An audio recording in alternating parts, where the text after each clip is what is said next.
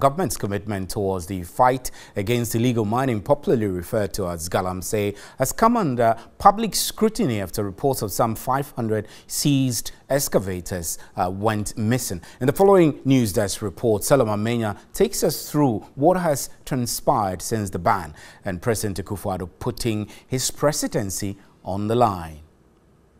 TV3 sources can confirm that leader of the special team set up by the Interministerial Committee on Illegal Mining to monitor, investigate, evacuate and arrest persons involved in illegal mining, Nana Yaw Boadu, is currently assisting the Police Criminal Investigations Department in unraveling the mystery surrounding the missing excavators. Nana Yaw Boadu has maintained that the team will expeditiously investigate and make sure that everyone involved is brought to book. The CID earlier picked up 6 persons in connection with the 500 missing excavators and equipment being used for illegal mining seized by the Operation Vanguard Task Force. The suspects include the suspended Central Regional Vice Chair of the New Patriotic Party, Horace Ekoewusi. The suspects have been cautioned on the offense of stealing and abetment to steal. The CID also picked up the Aguna West Constituency Chairman of the New Patriotic Party, Kojo Addo, for questioning. Inside sources say the Aguna West Constituency MPP Chairman is the right-hand man of Horace Ekoewusi. These developments have ignited the conversation on whether the fight against illegal mining, known as Galamsey, was successful. The Environment, Science, Technology and Innovation Minister, Professor Frimpong Boateng, thinks the fight is 70% won. On a scale of 1, I think I would say 7.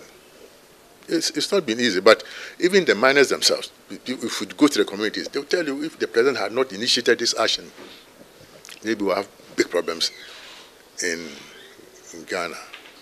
However, the conditions that triggered a ban on small-scale mining operations in Ghana in January 2017 persist as the Ghana Water Company struggles to treat water at its intake point at Daboase in the Western region as a result of illegal mining. During a visit to the plant on Wednesday, the company stated it is producing 3.5 million gallons of water daily instead of the 4.8 million gallons it should produce at the treatment plant. If you look at the color of the water, it tells you that we have a lot of silt inbuilt, and we also have the turbidity very high. So even if you draw the water, you are going to take part of it, you are going to throw part of it away. Many have asked whether the president meant what he said during the crackdown on illegal mining after severe pollution of water resources and degradation of the country's forest cover. President Akufo-Addo in July 2017 put his presidency on the line with a commitment to end the illegal mining. Rallying Ghanaian traditional leaders together, the president said if there is one right thing to be done, that thing is for all to fight Galamsey, reclaim the land and live for prosperity, a green country and a clean space. I've said it in the cabinet, and perhaps it's the first time I'll be saying it in public. I am prepared to put my presidency on the line on this matter. At the Anti-Galamsey Forum, the president made his intention on the Galamsey fight clear.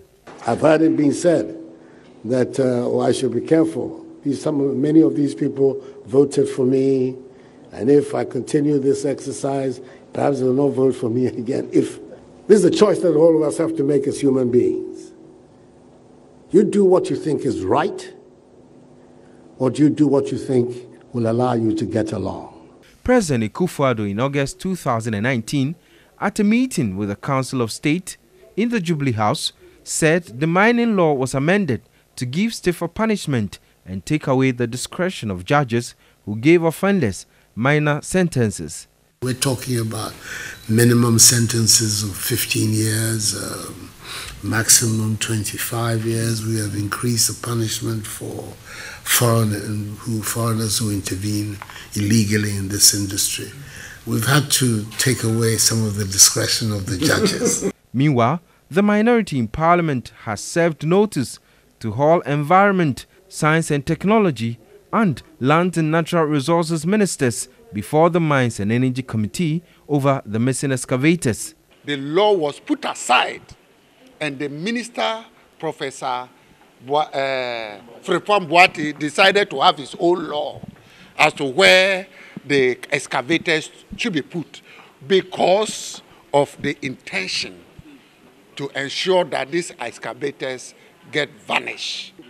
Selom Amenya, TV3 News, Accra.